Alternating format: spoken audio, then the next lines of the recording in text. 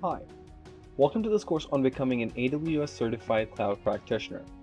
This course will give you the core concepts and knowledge that you need in order to give the CLF-C01 Cloud Practitioner exam and become certified with AWS. First, let's meet the team. Together we have a great amount of experience in working with cloud technologies and cloud computing.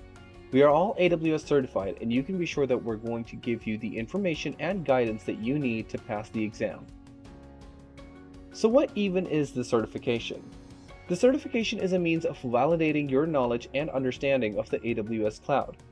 Having the certification is an asset because many companies look for people who have passed these certifications and makes those people better candidates overall for those roles. If your organization employs the services of the AWS cloud, then you could be in any position. The certification is still very useful for you. The certification is not only useful for people in IT-specific roles. Business executives have just as much to gain from this certification as software engineers and specialists do. The certification itself is an asset and really boosts portfolio and CV for anybody who has taken it.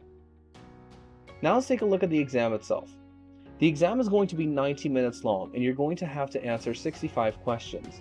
These questions will either be multiple choice, meaning you will have to pick the correct answer from a selection of answers, or multiple response, meaning that 2 or more answers could even be correct, and all the correct choices need to be selected.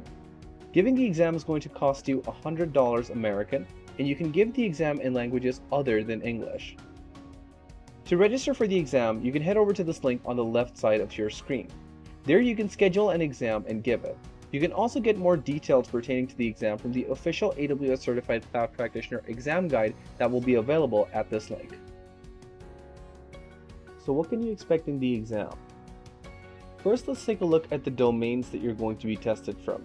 These are cloud concepts, which will comprise 26% of the exam, security and compliance, which will comprise 25% of the exam, technology, which will make up a whopping 33% of the exam, and lastly, billing and pricing, which will account for 16% of your exam.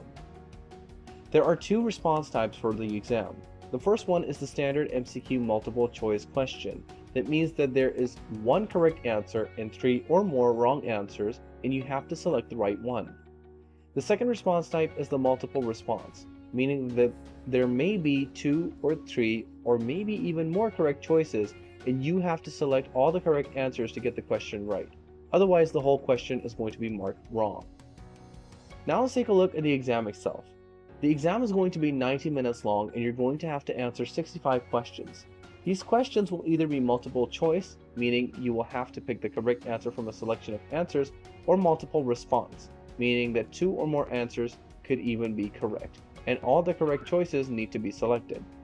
Giving the exam is going to cost you $100 American, and you can give the exam in languages other than English.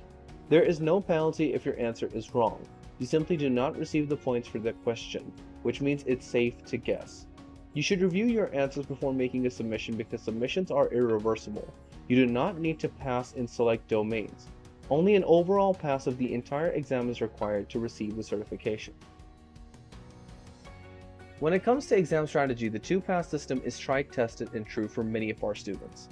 On the first pass, just answer the questions that you know you can answer correctly. On the second run-through, start running by process of elimination and seeing what remains. Always make sure to review your submission before handing it in, and remember, your guesses are not going to be punished. You just won't be marked for incorrect answers. When going to actually give the exam, remember to take 2 forms of identifying documents as well as proof of exam registration. You can show registration on your phone, but your identification needs to be hard copies and solid. You won't be allowed to take personal belongings inside, so you will have to leave those behind in a locker. In the exam, you will be allowed to use a scratch paper, but you will not be allowed to take it home or out of the exam hall.